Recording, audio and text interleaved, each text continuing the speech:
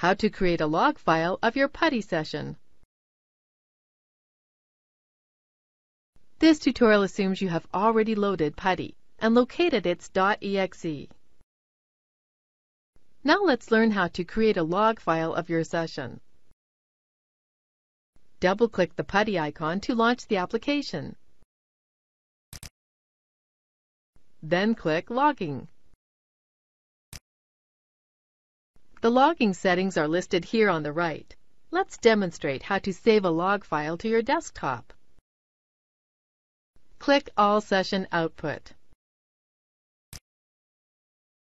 Leave putty.log as the log file name. Then click Browse to choose the save location. Ensure Desktop is selected here. Then click Save.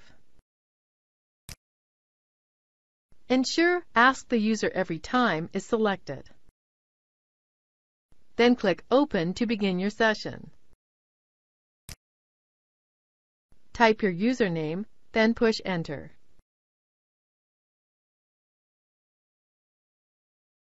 Type your password, then push Enter. Now let's type a simple shell command.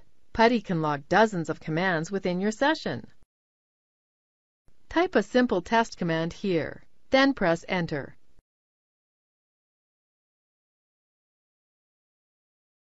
Now type Exit, then push Enter to close PuTTY.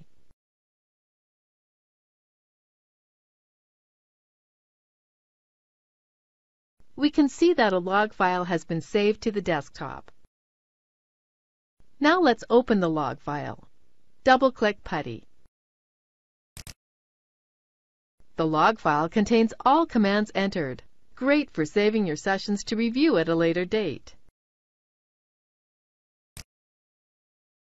This is the end of the tutorial. You now know how to create a log file of your PuTTY sessions.